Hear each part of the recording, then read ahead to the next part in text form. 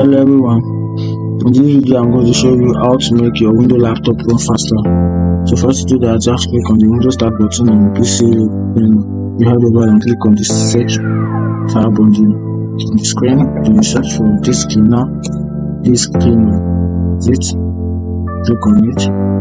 Right here, click on the option. So right here I have to storage drive on my PC. I have the virtual drive, then I have drive C.